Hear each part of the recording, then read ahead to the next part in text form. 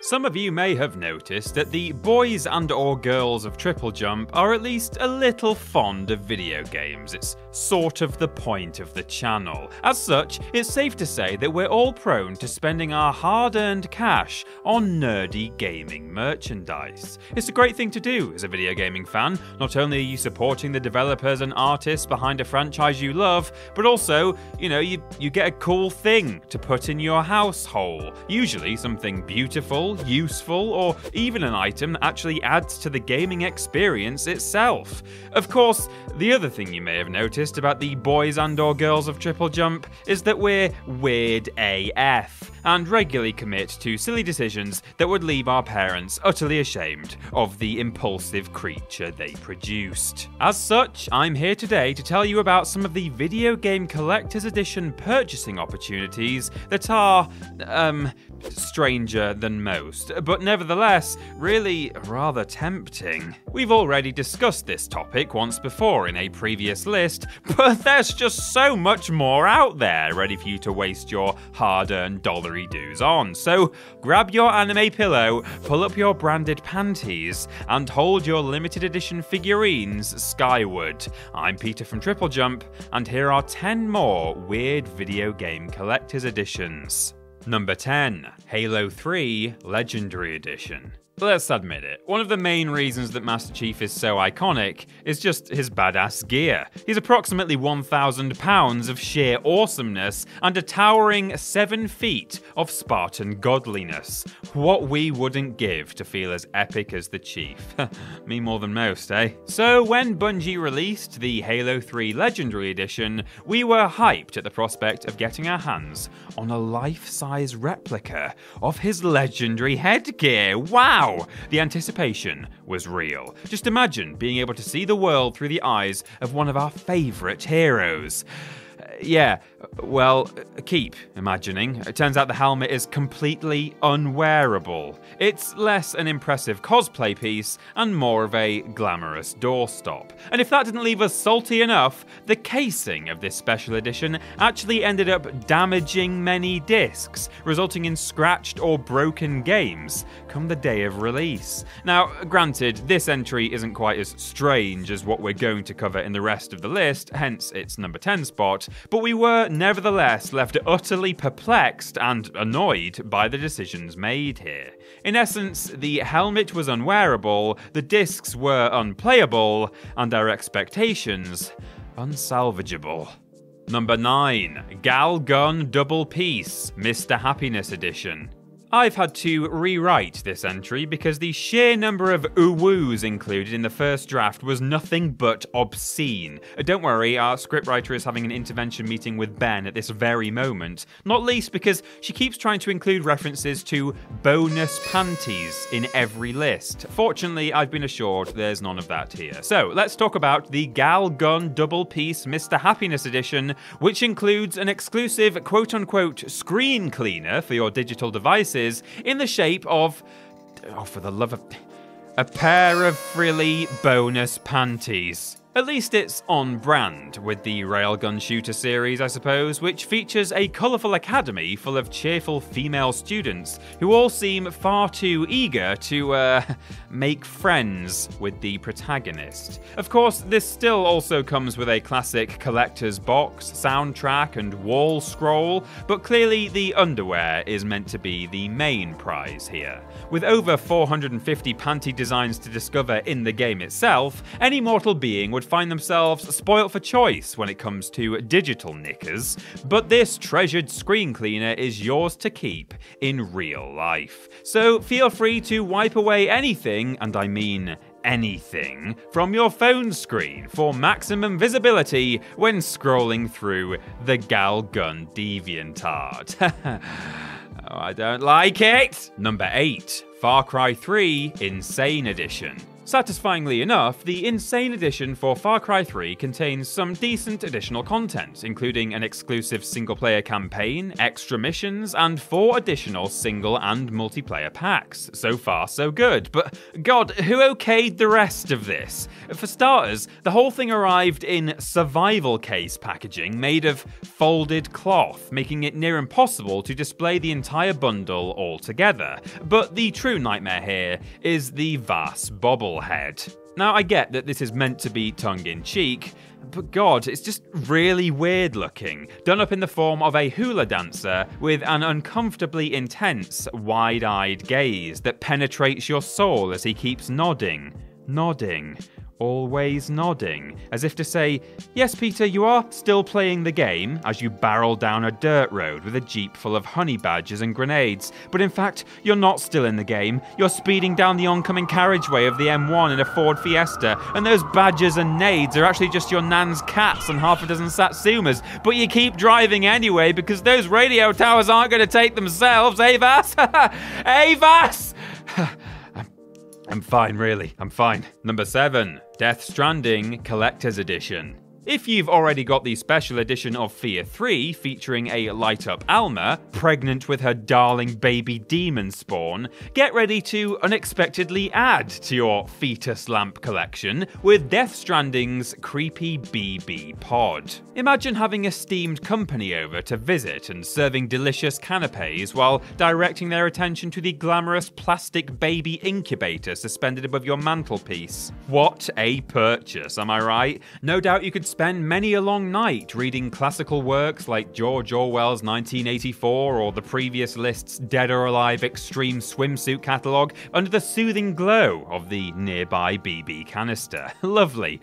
Just lovely. And let's not forget the additional digital content, including absolutely pimping gold attire, tailor-made for the clumsiest delivery guy in video game history.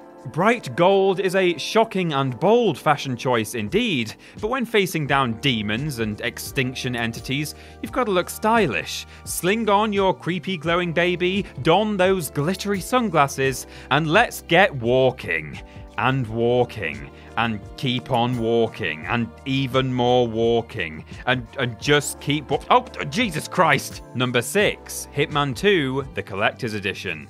I suppose initially one of the main draws of the Hitman 2 Collector's Edition was the ability to play the full game 4 days early. But we didn't care about that, no! Far more interesting to us was definitely the replica gun case housing a rubber duck. Because collector's editions. This bundle was actually sold at $50 more than the gold version, which itself included new locations, missions, outfits, weapons, and a sniper map, as well as everything from the standard and silver editions of the game. But only a true Hitman fan and owner of the coveted collector's edition could flaunt such bonuses as their gun case, silver coin, bullet keyring, and this rather dapper quacker. Was it really worth it though for 50 big ones? Well, it depends. You could buy yourself an actual gun case for much cheaper than that, but if your bath time needs more assassination related peril and you can't convince the actual Agent 47 to get in with you and exfoliate your neck with his fiber wire, then the value for money duck may be just what you need.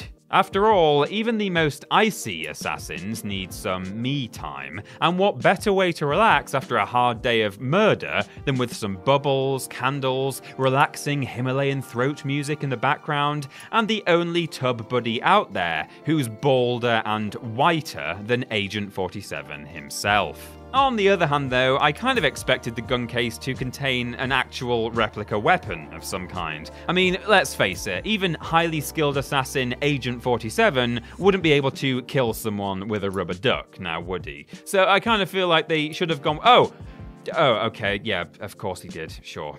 Number 5, Call of Duty Black Ops 3, The Juggernog Edition.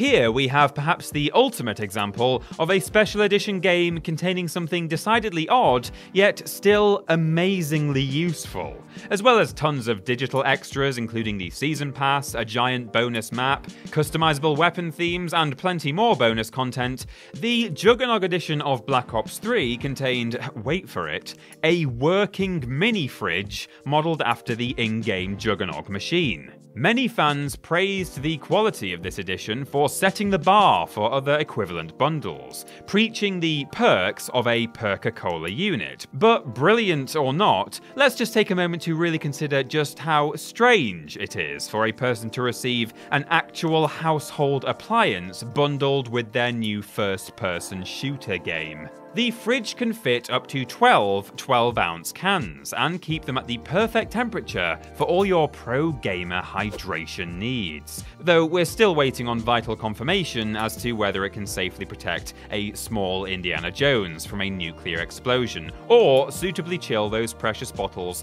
of Fallout 76 dark rum. If you're having a few Black Ops friends over to enjoy a bit of co-op split screen, a rarity nowadays, there's also a pack of branded coasters bundled alongside the fridge to keep your gaming cave looking sharp. Now I'm just hoping that the next installment comes bundled with a microwave.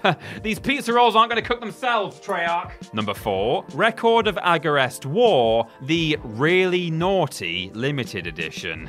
Okay, yeah, it appears the writer hasn't learned their lesson yet, and is still literally booby-trapping their scripts with this kind of filth. So let's take a cautious look at Agarest War's Really Naughty Limited Edition. Now, once again, this is at least an example of a tapped box being really on brand, if nothing else, so we have to give them that, at least. But oh boy, this, impressively large collector's edition boasts quite a few cheeky knickknacks, the most eye-catching, of course, being this ergonomic mousepad, allowing the proud owner to rest their weary wrists upon the bosom of one of the titular protagonists. I mean, it's a good idea in a way, let's face it, the kind of person who buys this sort of special edition probably needs all the wrist support they can get. But that's not all! Throw in a pillowcase featuring Yearning Ellis, and you're well on the way to eternal damnation in the brimstone of hell, you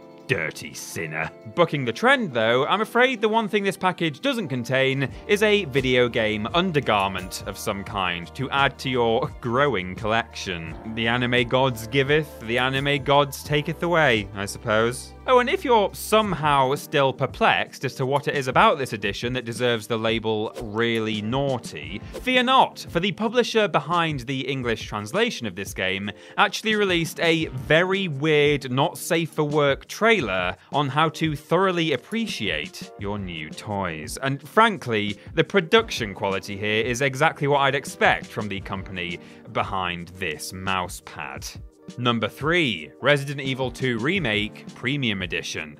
As we've seen more than once in this list, weird doesn't always mean bad. Capcom's back catalogue of games from the past 20 years proves this, from the niche God Hand to the mainstream Resident Evil 4. Capcom isn't a company afraid to play around with tonal shifts, and that's what makes some of their games so endearing. Even in the stressful zombie fest of the Resi series, there are moments where you can stop, catch your breath, and soak up the eerie ambience of one of the ever-welcoming safe rooms. And herein lies the weird awesomeness of the Resident Evil 2 Remake Premium Edition. It includes a Bluetooth keyboard in the shape of the old-school Lexington typewriters that you use to save your data in-game. I mean, even within the game itself, the whole inclusion of random typewriters scattered all over a zombie-ridden hellscape is super odd when you think about it, especially in the more modern games. But that lovable brand of quirkiness is exactly what we've come to associate with Capcom, so why wouldn't you want one of these in your house? Okay, it's not the most sophisticated of keyboards, and definitely one of the more unusual items to have ever come bundled with a horror game, but the nostalgia factor here, coupled with the calming Pavlovian association that these things inherently carry in-game, made the typewriter a must-have for fans of the series. It's a shame then that we're about to get a little more overtly horrifying with number 2, Inside the Collector's Edition. Though this 2.5D platformer requires the player to solve environmental puzzles in a dystopian world in order to avoid grim death, the collector's edition makes a point of shoving death right in our faces. This whole game is incredibly dark and unnerving, with sparse use of colour to emphasise its surreal and haunting ambience. Inside isn't afraid to present failure in harsh and graphic ways either. It's stark and blunt, and particularly bold in its portrayal of struggle, strife, and gruesome body horror. And the items included in this collector's edition convey those themes perfectly, hooray! Peek inside your new collector's edition and you'll see a lovely tumorous lump of limbs and organs, made by mannequin manufacturer Real Doll. And please do not Google mannequin manufacturer Real Doll. You will be banned from the internet. These guys specialize in realistic flesh creations, and in this case have lovingly recreated in-game abomination, the Huddle. It's super realistic, super gross, and therefore super appropriate for the game's special edition. Oh, and you also get a figurine of the game's protagonist, curled up in the fetal position, for good measure.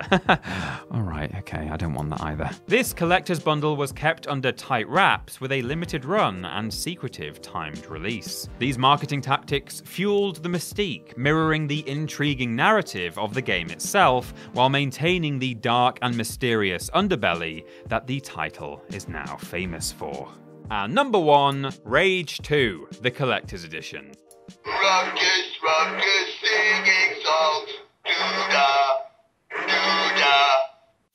I hate it. And that's our list. But what did we miss out? Let us know in the comments. But what? Oh, do I have to? Alright, fine, but I'm doing it with my eyes shut. So, here we have the ruckus singing head. Presumably, it's all in the hands of the editor, to be honest. I've got no idea what you're seeing right now. As if those wall-mounted singing fish weren't annoying enough, check out this monstrosity. Yeah, it's voiced by musician and party legend Andrew WK, but that alone can't convince me to appreciate it. The fleshy, mutated head can sing and chat about his glory days in the wasteland, which I'm assuming is meant to be the main draw for this pricey collector's edition, but screw that. There's also a steelbook, poster, and an exclusive mission in the bundle, which could have been good, but if getting those extra items means I also have to purchase the head, it's fine, I'll go without. I mean, sorry to break the fourth wall for a third time, but the scriptwriter has even included a note here saying there's still one of these on sale at their local game store that the owners literally can't get rid of. Absolutely no one wants it, apparently, and I can believe that. The singing ruckus head. It's hideous, it's weird, and it belongs in the bin.